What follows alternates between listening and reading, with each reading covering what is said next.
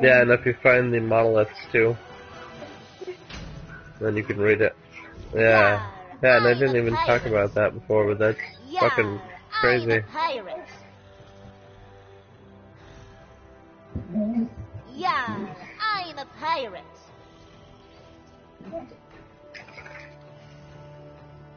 Yeah. Yeah, like, you can try it, but yeah, you might have this gun that could blow up and destroy you in the core of the planet, but you know.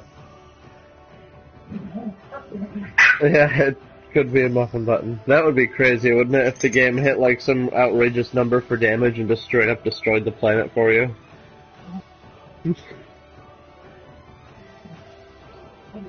Yeah.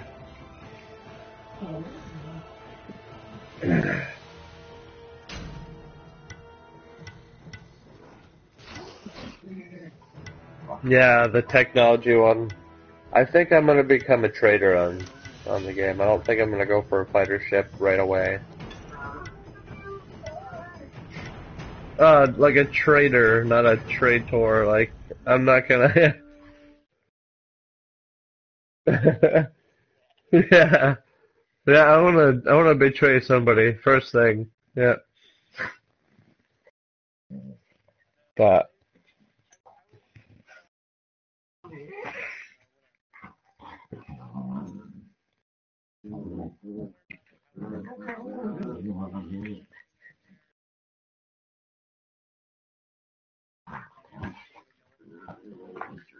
yeah, and the fact that everything's procedurally generated, so like the language could be different and shit. Yar, this land be ripe for pillaging. Yeah, I don't know, I haven't read anything about that, but I would really look forward to that if it was possible.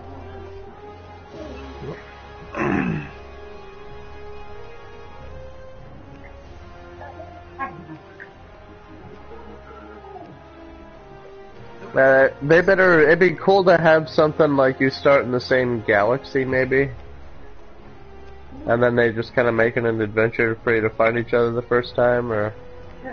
Cause then... Yeah.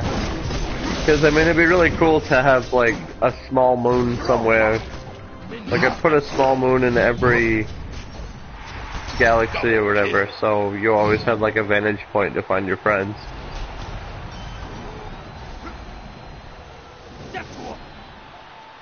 That'll help me broadside. An enemy has been slain. An enemy has been slain. Yeah. Arr! Yeah, that game is gonna seriously destroy lives. And it's gonna be awesome. I can't breathe.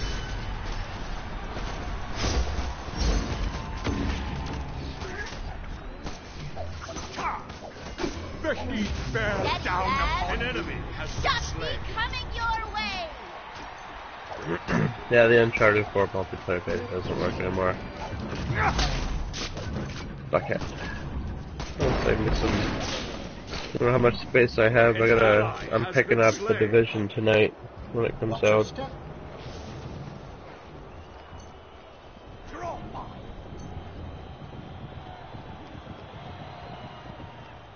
Shit. Oh, really? Killing spree.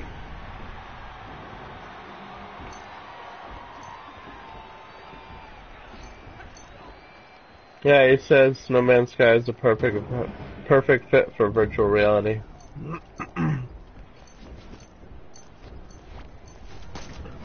It must have been these guys that, yeah, I think it was the 6-axis guys. Watch the video. But yeah, one of the guys that was saying, like, when he was in hyperdrive, all of a sudden he ran out of fuel and they, like, dropped him in the middle of the universe. And he was able to actually find asteroids and destroy the asteroids to get more fuel for his ship. Yeah. And you can actually fly to other stars, but it takes you like hours to get there. An ally has been slain. And it just basically acts like a, yeah, like a literal hyperdrive, I guess.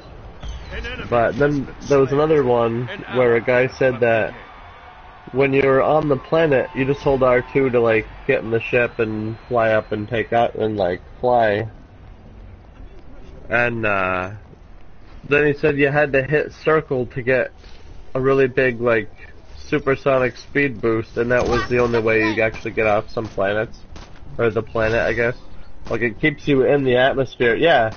So every planet actually has gravity, and fucking yeah, and that's actually amazing because those are every one of the features I loved about audio. Like that game is like basically two-dimensional No Man's Sky, like to a T at this point. But it's cool because I'm wondering, like, cause some of the planets on here are spinning really fast and they have really bad storms constantly. I wonder if that's how it's gonna be, but it's really weird and disorienting to see the fucking... It's just like nighttime, daytime, nighttime, daytime, like... The days last like 1 second. Bear down upon you.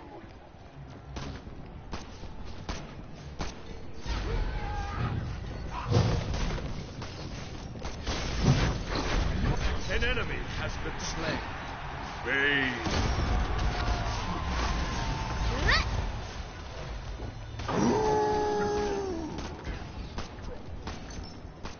Watch your step.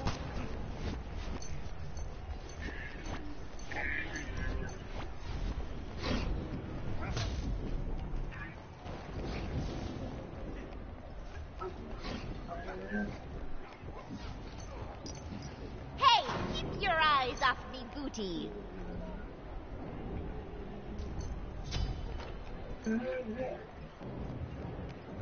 Unstoppable.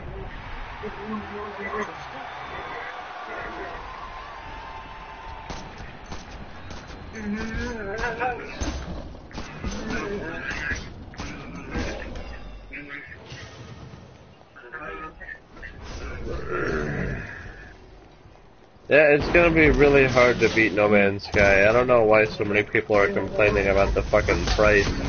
I'd pay way more for that game if it was more. 'Cause I mean, $60 is, you're gonna pay that much for a fucking Ubisoft game that's never gonna work.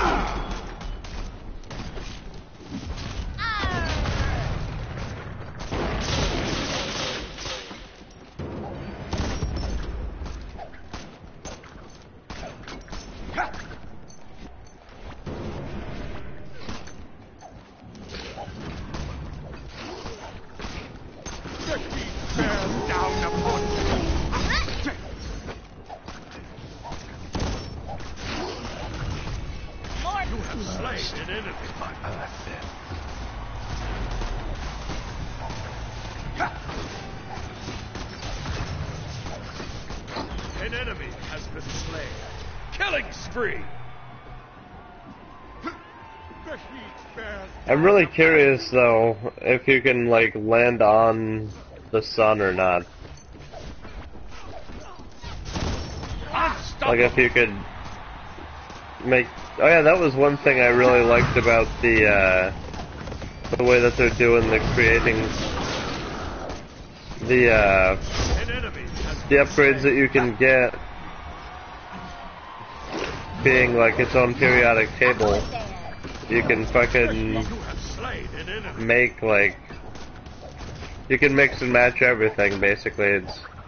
There's science to it. Yeah, so you can like soup up your ship only or something, so you just want to go visiting places. Then you could probably do a lot more than like some people will be, just depending on like the planets, like what you find and how much. I'm flying right into the sun. The heat bears down upon you. We'll play some Rocket League or something.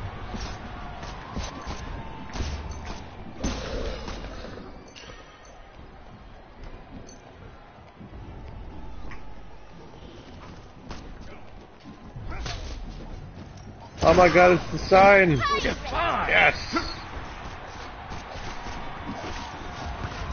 You're all mine! Double kill! What a pain in the ass. They fly, like, I was floating around this level that's huge, and that's got a huge asteroid field with thousands of little asteroids. And there's this one little flag floating around, and if you find the flag, then you basically instantly win the level. And it's, like, I've gotten it in the level before. I wasn't sure if it was just luck, but I think it might always be there. I just never really see it.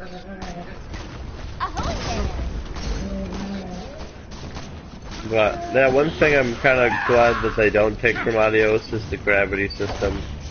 Because some planets are, like, spinning super fast and they don't have very good gravity, and then I get hit by something that fucking extreme speed because the wind gusts are like 200 miles an hour, and I get launched off the planet. Watch your step. Death to all who slay Through this. my path bends.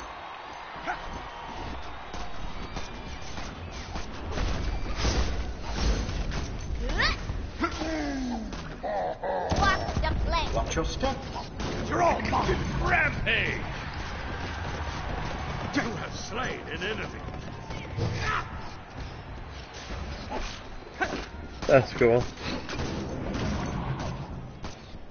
The heat bears down upon you.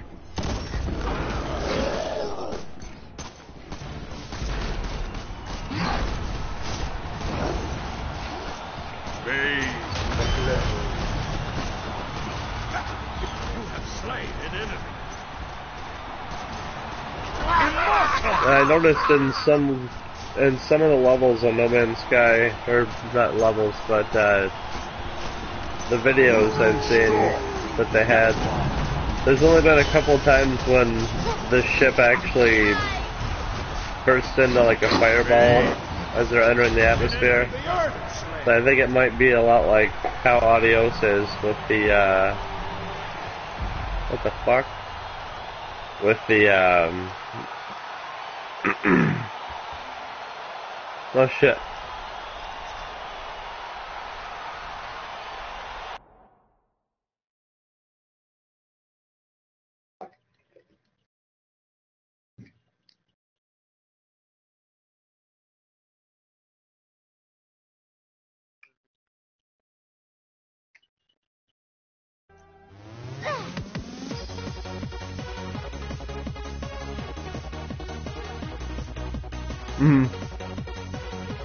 That's cool.